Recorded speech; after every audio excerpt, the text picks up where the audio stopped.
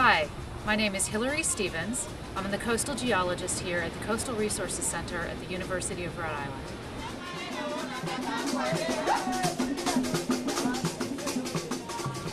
The Coastal Resources Center's Coastal and Fisheries Governance Project for the western region of Ghana had its start when President Obama visited Ghana in 2009.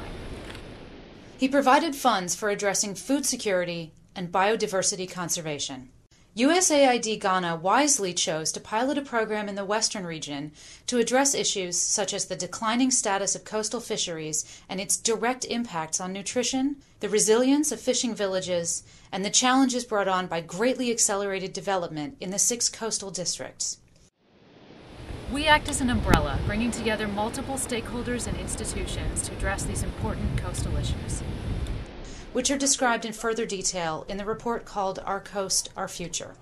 The risks from natural disasters and the concern over climate change impacts, such as sea level rise and changes in rainfall and temperature, extends through all of our work. Our goal is to assist communities in the western region to become more resilient. We are working with district governments to build their capacity and incorporate climate change adaptation into land use planning and decision making. We recently sponsored a training course for district officials on climate change adaptation, which was led by the University of Cape Coast Center for Coastal Management.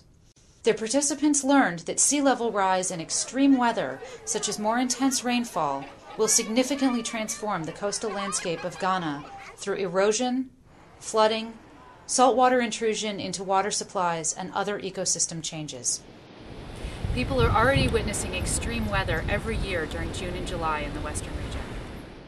In Shama District, flooding in July of 2011 on the Anankwari floodplain displaced 625 people and caused crop and livestock destruction. Experts at the University of Cape Coast Geography and Regional Planning Department are mapping shoreline features and hazards for the entire Shama coast. They are using the land use information provided by local residents to help identify current and future areas of flooding. We believe that the coastal areas remaining pristine wetlands and floodplains need to be conserved. Where it is feasible, degraded wetland areas should be restored.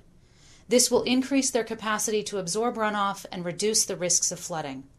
Some urban settlements will require more effective drainage systems to provide long-term protection to residents. It is important that every shoreline protection proposal is carefully assessed and designed correctly so that these projects do not cause more problems than they solve. It is also important to consider a wide range of actions, such as building farther back from the shore and protecting coastal features such as dunes, mangroves, and wetlands, so they can absorb some of the impacts of waves and high tides. Residents of some highly vulnerable coastal settlements, such as Krobo and Onlo Beach, are already seeking to relocate to higher ground and need help in resettling to safer, permanent locations. We invite you to follow our progress as we carry out vulnerability assessments and adaptation planning in these communities in the coming years. We will be working to strengthen leadership and increase our information available to coastal districts. We will also be testing out key adaptation measures so we can understand the best ways to reduce exposure to hazards and climate impacts and improve local resilience and community quality of life.